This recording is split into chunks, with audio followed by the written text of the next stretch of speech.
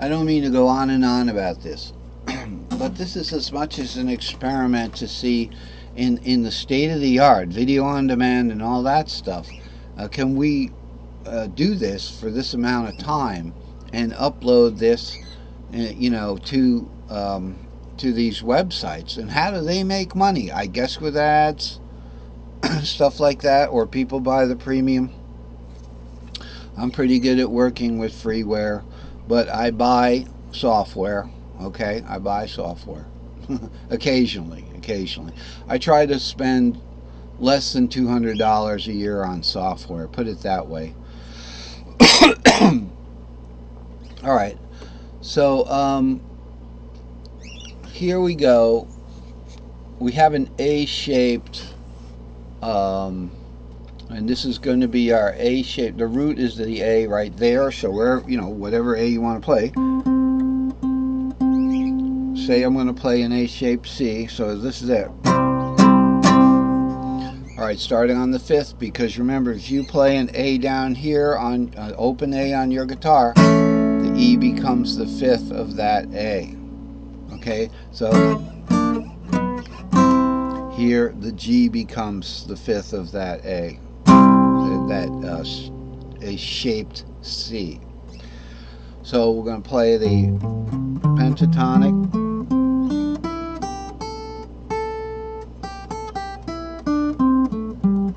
It's shaped like an A.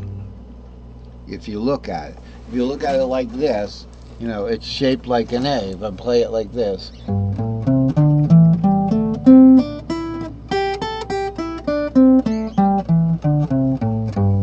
all right, shaped like a sideways A.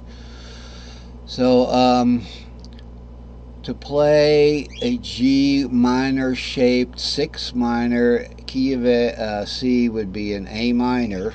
Starting from the 6, it goes 6 root 3 6 root 3 6. Now let's just take it down in a pentatonic.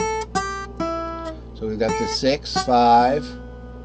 Okay, I only have 2 hands, but 6 5 3 2 root 6. All right, so we've got the 6,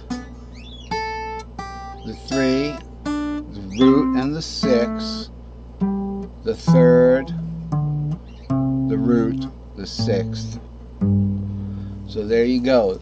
The minor arpeggio, including the other notes, the arpeggio from the cage next door. Where's the arpeggio from the cage next door? Okay, we've got 6 3 here.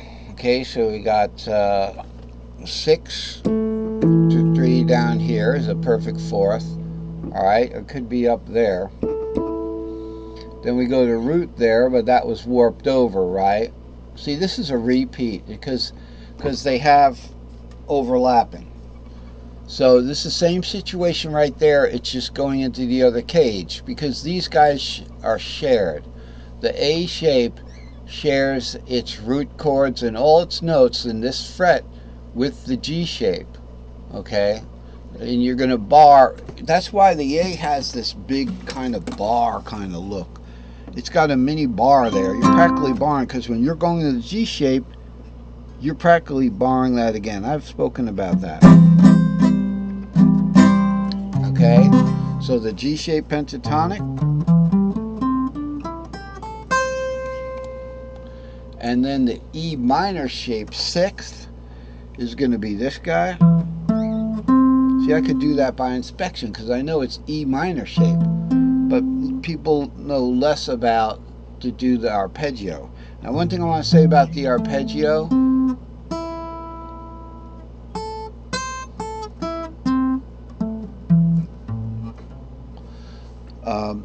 these are arpeggios, even though they're not going diagonally.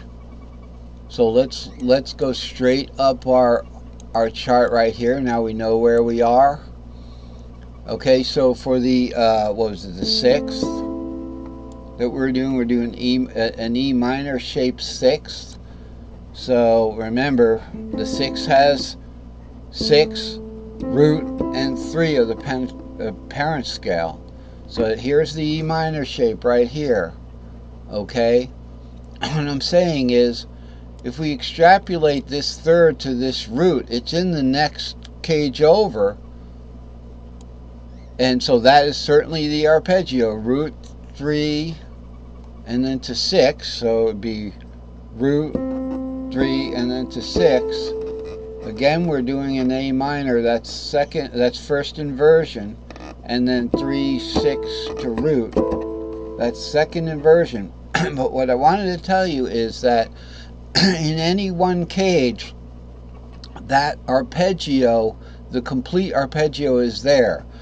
It may start on a different member, so it'd be 6, 6, 3, 6 root 3. Now we don't cross a string there.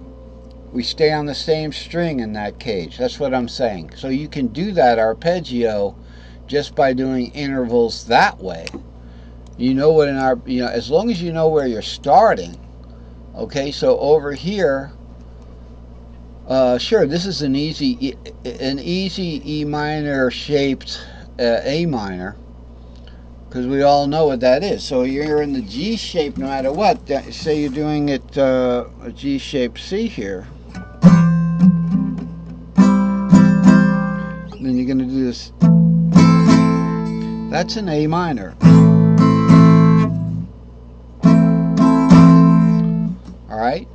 But it's important to realize that starting from the 6th there, which is the A minor, you're not always going to have a chord to play, is what I'm saying. So you play this E minor, you're not always going to get root right there, because that root isn't there.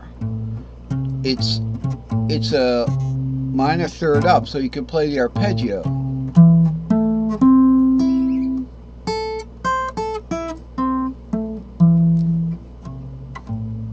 Okay, so you can always do the arpeggio in the cages, and that arpeggio fits into that pentatonic scale. So it's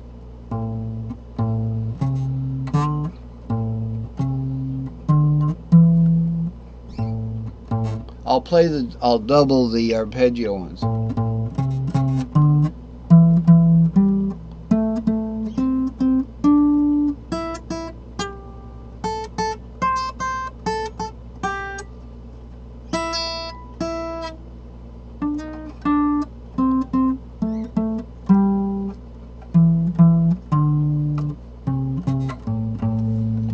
Okay, that kind of thing. That was kind of awkward for me, but so let's see if we could finish off with just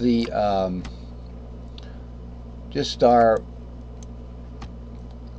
Okay, I can bring it up this way.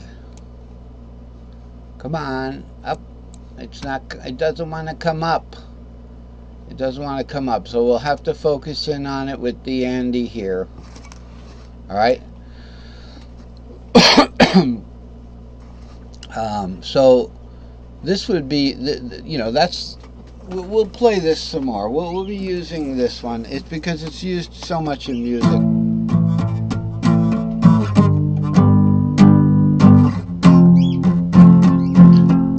So that would be the E-shaped F right there, and then you could do a E pentatonic at that point.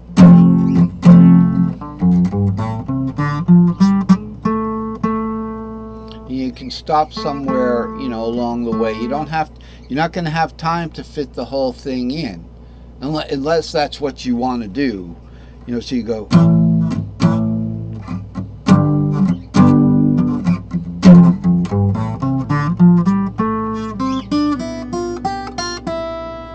I added in a little bit of diatonic there.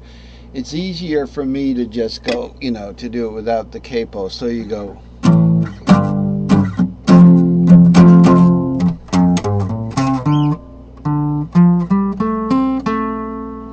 Okay, so since we were running out of time, instead of doing that S3S up there,